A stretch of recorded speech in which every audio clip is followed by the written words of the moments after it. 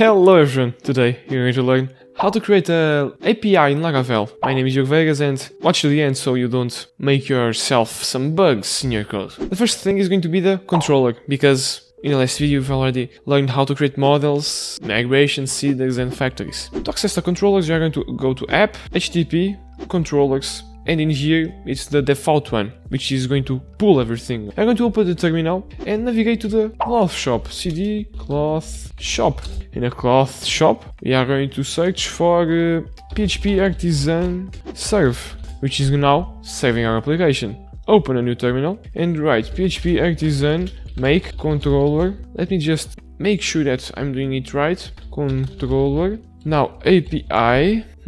I see. Exactly, it's that way I want. The API in the final. So cloth controller.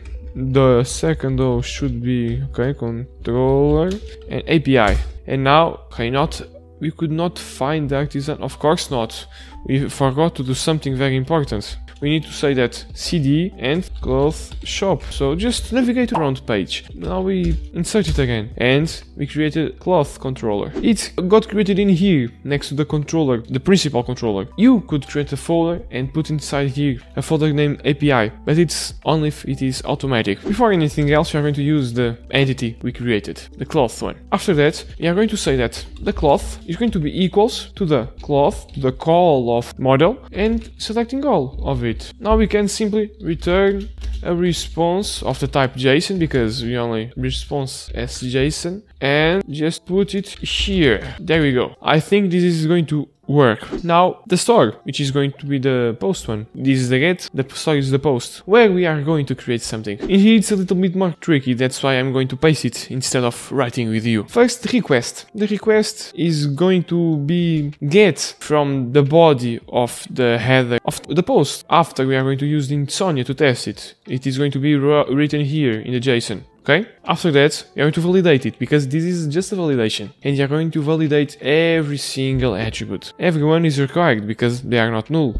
And the name only can have 255, the color only 50, the size only 4 and the price only 6. Probably, if you are smart enough, you could try to find something like only integer. After this, like only integer, I don't know, because, or only numbers, only double, because the price made sense it. If you do that. After this, we are going to actually create a new cloth. Why don't we just create it? Because if we validate it and it does not meet the requirements that we validate, it is going to give an error and it is not going to be created. It's just a way of protecting our API. Now we'll just save it and we are going to return a response as JSON with the new cloth that we just created. The show, the get by ID, is going to be this one, find or fail, with the model. Model find or fail, it's a function of the model, and we are going to get the ID from the request and we are going to return the response as just the one that we asked for. Oh, sorry.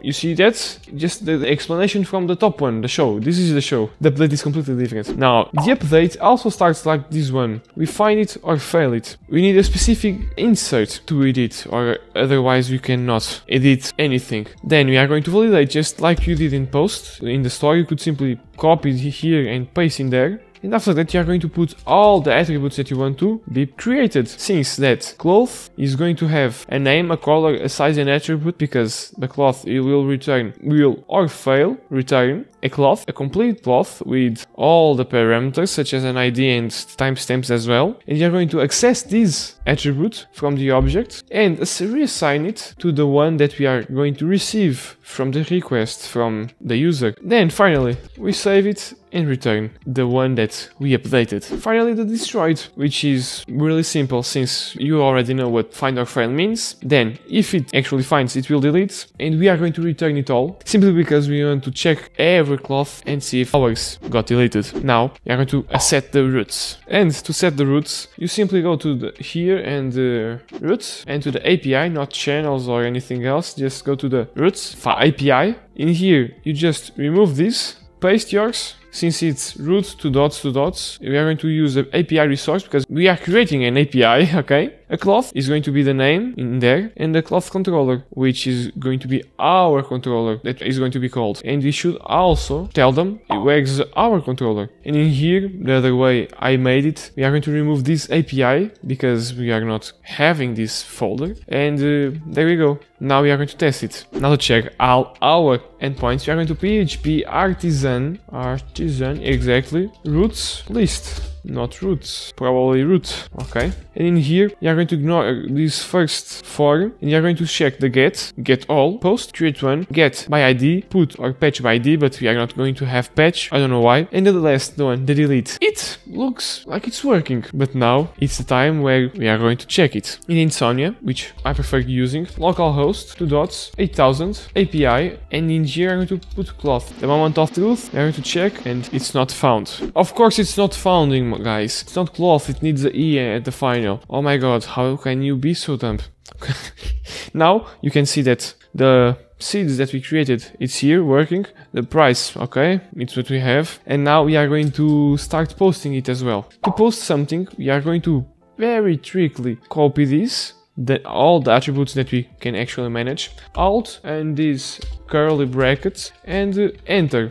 Now we simply need to change the names, such as jeans, of the color black, size XL, and the price, 60 bucks. 6, not 5. Now we are going to post it, and we got it created and it accepts all of our parameters. Now we are going to also put it. We are going to change jeans to jacket, a black jacket. Who doesn't want it? And it didn't work. Why isn't it accepting it? Because we need the ID, guys. And let's just edit the 6. Because we need to give an ID, we cannot simply edit it and think that the program will know what we want to edit. Now we are going to check it with the get, and it will only show this black jacket. After that we are going to delete it, the 6th one, and it got deleted. The 5, it's here, but the 6 is not.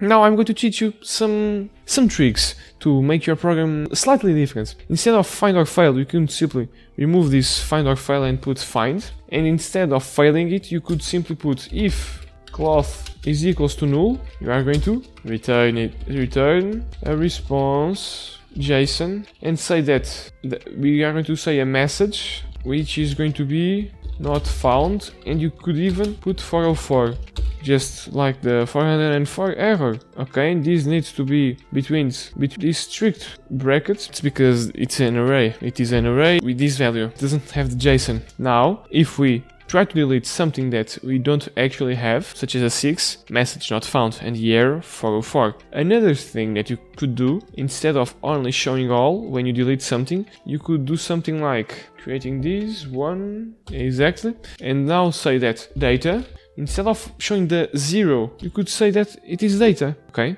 And in the front you can say 200, it's the error, not the error but HTTP code, and you also give it a message, and return a message with deleted.